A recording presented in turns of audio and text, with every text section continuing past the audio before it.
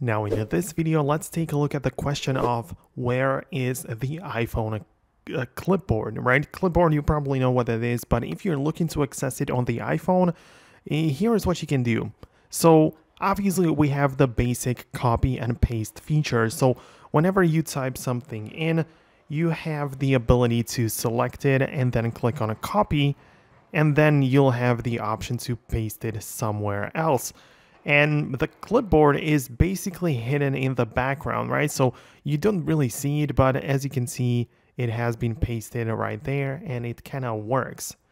But outside of that, you have some third-party apps which specifically have the clipboard shown to you, and it's much more useful.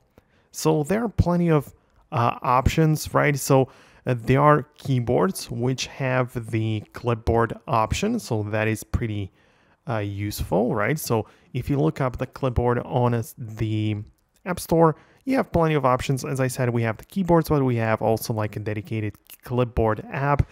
And as you can see, the way that it works is that you can always just add something to your like clipboard user interface, or like a place on your phone where you can copy and paste and store some options, right? So if I download the app, let me show you what it looks like. This is most likely the feature or the thing that you need. So if I open up the app, you can see that we have a little description of what it does. So I'm going to hit continue. And the way that it works is that it is technically a keyboard which we need to add to our device, right? So you can see that the whole thing works as the keyboard. So to set it up, I need to open up the settings and find the keyboard section right there, which is part of the general. Then I click on keyboards again, and I have some options, right? So you can see the clipboard is part of the newly downloaded ones. So I have added it right here. I'm gonna move it a little bit closer to the top like this.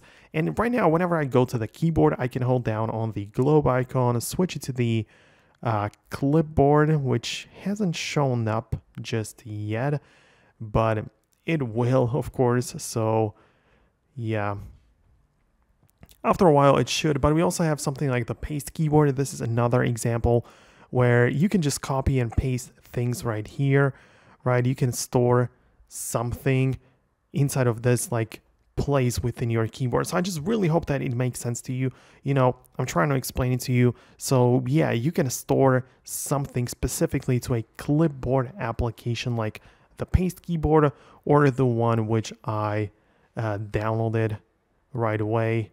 So yeah, that's basically how it works. I'm just repeating myself right now. So I'm going to wrap up the video right now. If you have any other questions, go ahead and let me know about those below. Most definitely subscribe for more guides and videos like this one, and I'll talk to you later in the future uploads.